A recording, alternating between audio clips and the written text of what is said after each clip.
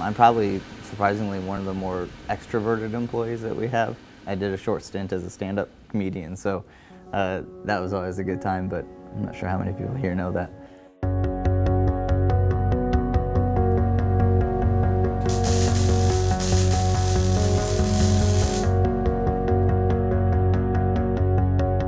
When I decided I wanted to go to college, it was actually going to be for some type of graphic design or something like that. That was really interesting to me.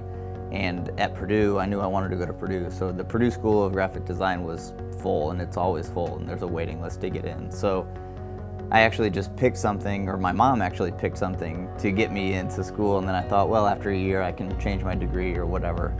And she picked computer integrated manufacturing, and I ended up just really being interested in it, and it really took off from there.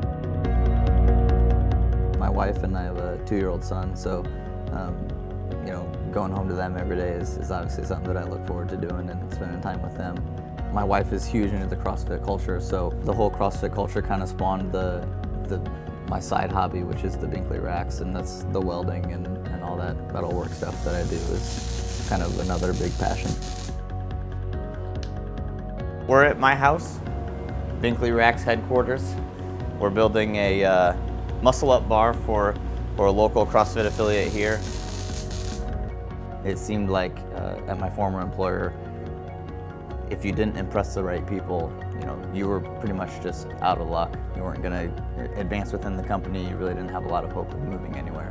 It was a huge, huge benefit to coming to Flexware that I had that possibility and the opportunity to really guide my career somewhere that was more beneficial for me and my family.